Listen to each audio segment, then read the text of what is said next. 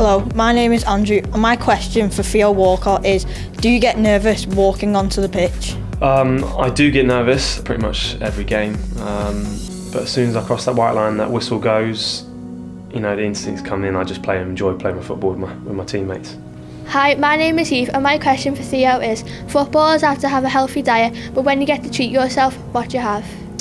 I would probably treat myself to Ben & Jerry's fish through chocolate ice cream, and I'll generally probably go for a whole tub of it, so that's properly treating myself.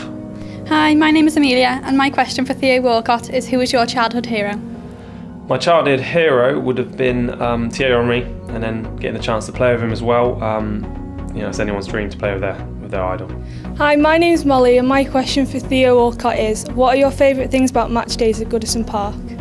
Favourite things about match days at Goodison Park would be, I love the fact that the fans are so loud on top of us, sort of traditional old sort of stadium. The history at the club is incredible,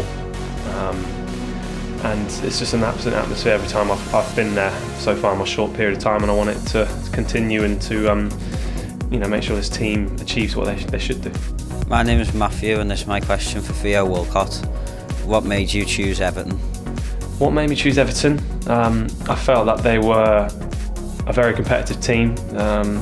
I felt they were going in the right direction of the players they were signing, and I want to be part of that, and I feel like the team can improve, and I want to try and improve that, and I feel like, you know, it needs a good run and trying to win trophies as well, and to be still competitive. It's a team that wants to do well. Like I said, the history at the club is fantastic, and I want to make history present.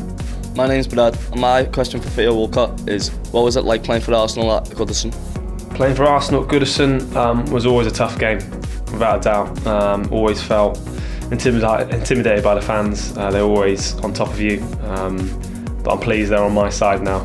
It was always a tough afternoon. Hi Theo, I'm Harriet. My question for you is, what do you do before you arrive at Goodison on a match day?